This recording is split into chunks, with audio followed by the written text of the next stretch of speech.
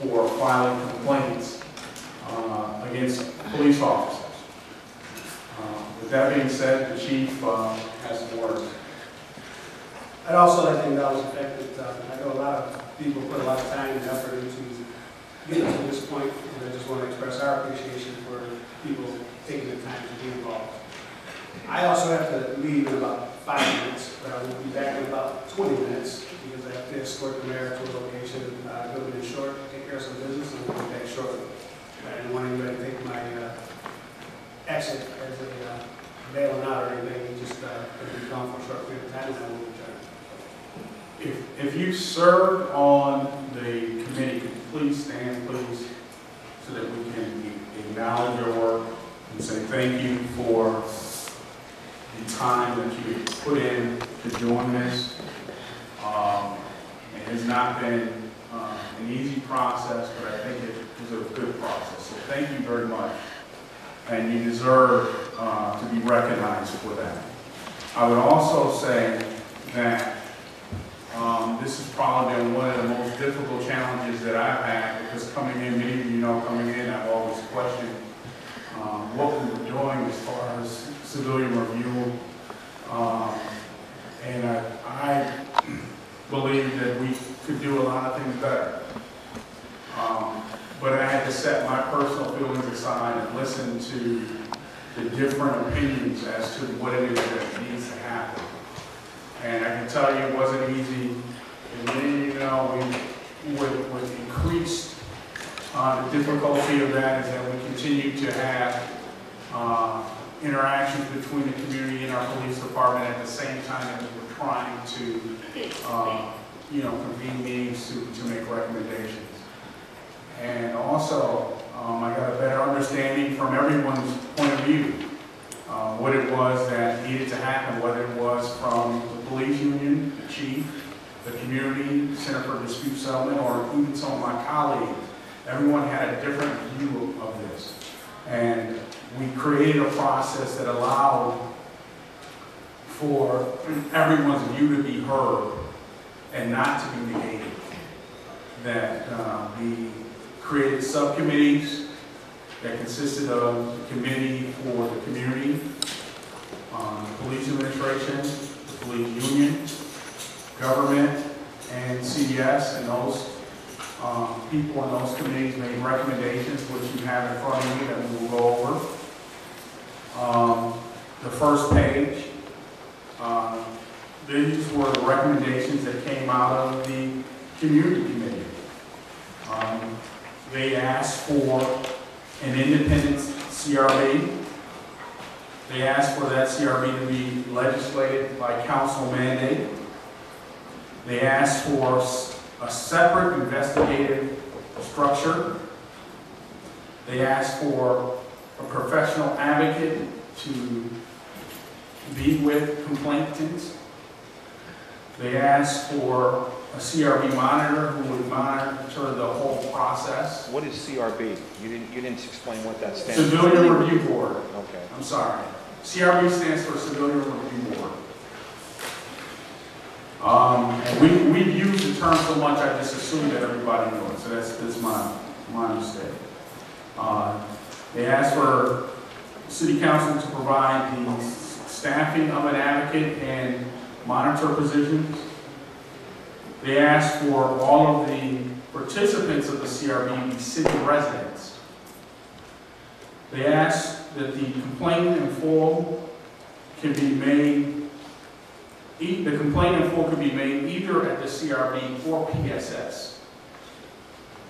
They asked for shared information in terms of the investigation for complainants. They asked for a 90-day process limit.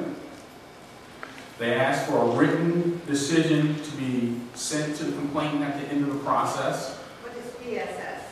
Professional standards. Professional standards. Section. Section. Yeah.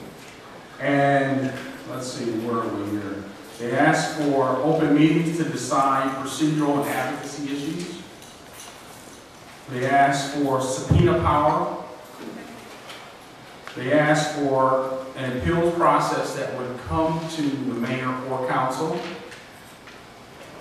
They asked for outreach, particularly to youth, but also distressed communities, that we educate folks on the process.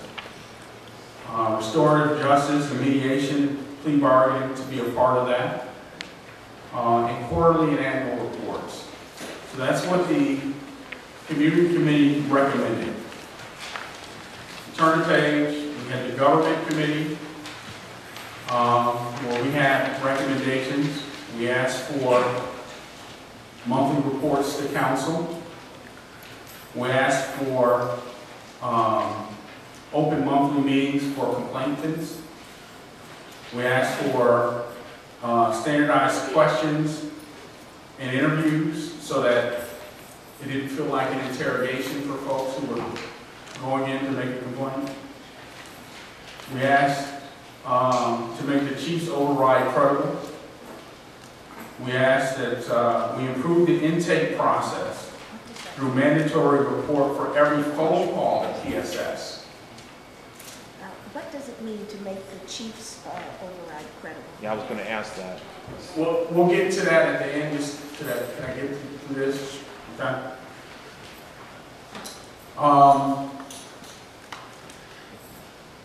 Where was I? Oh, that we report every phone call to PSS. Sometimes people make calls to PSS, but they don't actually file a complaint. That we record all intake calls into PSS. That we use clear language in layman's terms and explain procedures.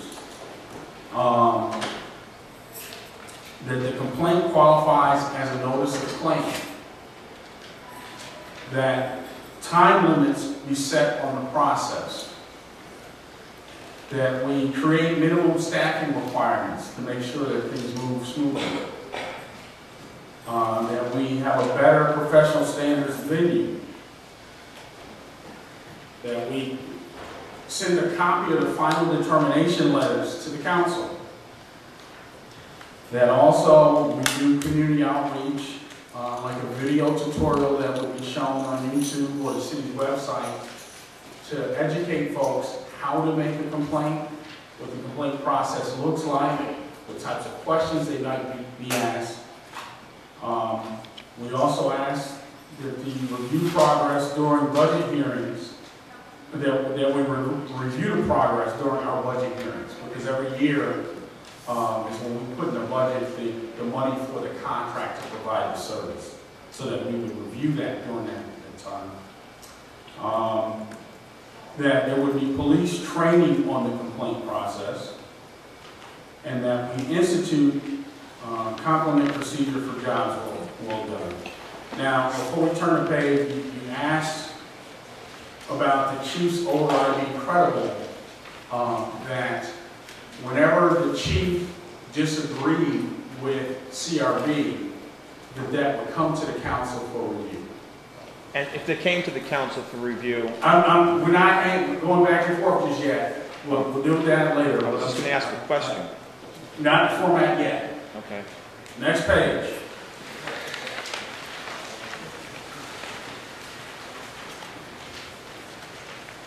The Police Administration Committee asked to fast track the procedural and courtesy complaints, create timetable for completion, to provide appropriate staffing for CRB and PSS, decrease time in departmental review. They alternate review sites, that they have better outreach, and false complaint recourse.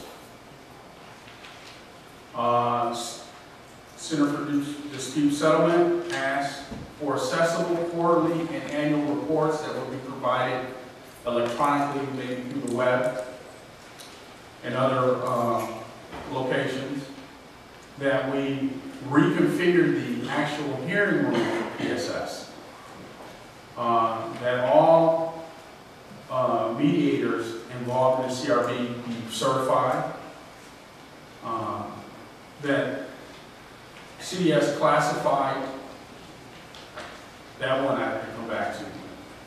CDS classified complaints that there's an appeals process, that an observer would be permitted in the investigation room when the statement is taken, that there would be a confidential survey that each complaint would do at the end of the process,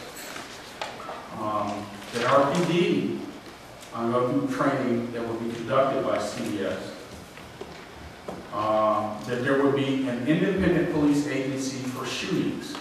When officers shoot other people, that there would be an independent police agency to review that. And that an annual summary would be provided online. The police union asked for an independent CRB and for a hearing officer as a final arbitrator, not the police chief.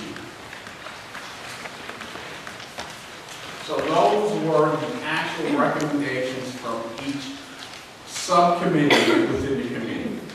We did not take anyone's recommendation away or argue them. We just presented what they were. And then we, as a group, reconvened as a larger body, and these are the points of agreements that we said that we would recommend to the council as a group. That we would provide a community advocate, that multiple options for intake and investigation be provided, that members of the CRB must be city residents, that there would be a timetable for investigation, that there would be a case update letter sent every 30 days to a complainant, that a monthly progress report be provided to the council, additional conflict resolution training for police, additional community outreach, additional youth outreach, that we overhaul the intake process, that we fast-track procedural and courtesy complaints, and disciplinary details shared with complainant in a general disposition. So these are the things that we agreed upon as a group that we thought should happen. We have some remaining issues that we were not able to address, and I'm not sure we'll be able to ever address some of them. Those issues were an autonomous CRB with an entirely separate PSS and CRB investigation. Filing a complaint will satisfy the notice of claim requirement to avoid the statute of limitations issue. That separate reporting for complaint injuries, that there would be a different reporting for that when people were injured. That we would standardize the intake questions. This is an issue of whether to treat the complaint as a traditional investigation or in a more complainant-friendly manner. And procedures for evaluating multiple separate complaints against an officer. There was a request for greater access to officer and investigator files, as well as mandatory reconciliation programs. Because of our collective bargaining issues, both access to officers' files and reconciliation procedures must remain as they are. So what that means in terms of what we are recommending, we're recommending to have an independent CRB, which we do have today with Center for Dispute Settlement. They are an independent body. They do not. Again, I'm going to repeat myself. They are an independent body. They're a separate organization. Okay? 2, we are asking that they hire an advocate. The CRB, I'm not saying the agency because we are going out to RFP on this. That we're asking that they provide an advocate that would have the authority to sit in interviews and stop them when they thought that they weren't in the best interest of the complainant. We are also going to have an appeal process that would go to the council. For those of you who I know, the big issue is subpoena power. Subpoena power will stay with the council. That's where it's always been. And in our history of doing this, we've never been asked to subpoena any files from the Center for Dispute Settlement about our police department because they couldn't get the materials that they needed. So I want to be clear about this. The people do have subpoena power through the council. It exists. No one has ever accessed it, but it does exist. And our rationale for making these changes, if you turn to the budget sheet, which is the second to last page,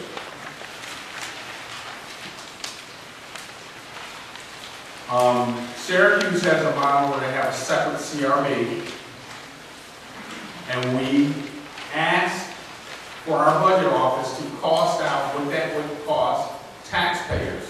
This does not include the separate PSS that some folks were advocating for. This is just the separate CRB piece. This would not include the investigators. The cost of that would have a range between $200,000 and $230,000 a year. I estimate if we did a separate PSS on top of that, we could be talking about $500,000 a year total. If you turn to the last page, which is the budget page for the Center for Dispute Settlement, you look at the first column that says CRB budget. If we did nothing different, if everything remained the same, no changes, that first column, the cost to taxpayers is $97,000. The recommendation of the committee is to add the advocate position at $41,000, giving us a total of $138,000 annually, which I think we believe that the city could afford to do. There are also, the police chief, I was hoping he would be back by now so that he could present some of the changes that are happening on their side, but I will go through that. There's a page that says Civilian Review Board recommendations by committee. It's a table. And there are a number of changes that came out of the process on their end that they decided to do on their own that does not require legislative action from the council or mayor. The first one was multiple options for intake and investigation. They committed to do that, and the start date of that is September 1st. They also agreed that members of the CRB should be and must be city residents. The third thing was the timetable for completion of investigations and determinations. Many of you who are sitting in this room have heard stories about some of this lasting 18 months, 2 years. They're saying that for serious complaints, that they want to get that down to 90 days. And for minor procedural complaints, courtesy complaints, 60 days. They also agree that a case update letter should be sent every 30 days, and that is now in place to complainants. That a monthly progress report be provided to the council, including a copy of the final decision letters given to complainants. They agreed to do that, and that would start September 1st. The overhaul of the intake process, meaning we would have different intake options for folks, whether it was through a form, electronically, at a library, or in our atrium downstairs, or you walk into the CRB or PSS, that people did not have to just go to one or two. Now there would be a form that would start that process. That we would fast track the courtesy complaints that starts on September 1st. disciplinary details would be shared with the complainant. And there are some arbitration rules about that, but as much information as we believe that we can give legally, we will, and that will start September 1st. Detailed quarterly and annual public reports, which we do now, but they're more of a summary. We have improved that. That will start September 1st. That the staffing be appropriate, that they would have 6 sergeants and 1 lieutenant. Right now, I think you guys have 5 sergeants, that we would increase to 6, and that would start September 1st to make sure that we can get through the investigations fastly, so they would not last long.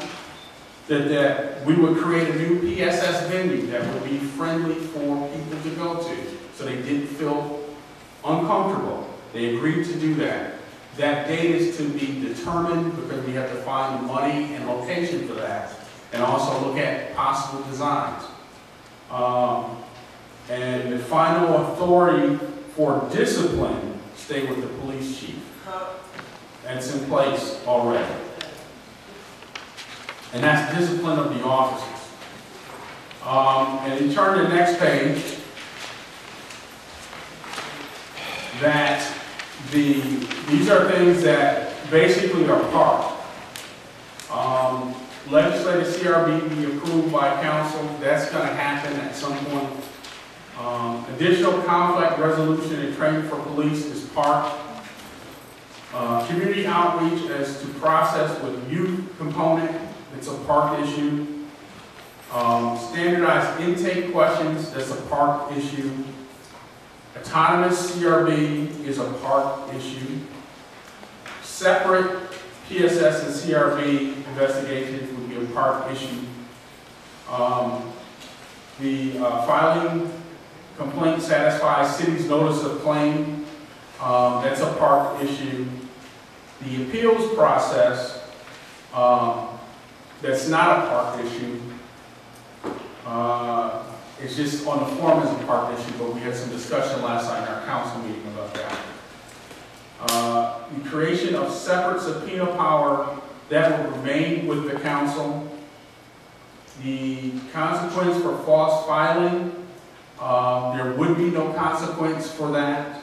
The accused officer granted access to investigative files, that's a collective bargaining issue. We have no authority to make a decision on that. And mediation, restorative justice, plea bargaining component would also be a collective bargaining issue. So now I just have a couple of comments that I want to share with you, and then we're going to let people come up and talk, which I think is important to do. And I thank you for your patience as we're going through this. I really believe that we really need a community advocate.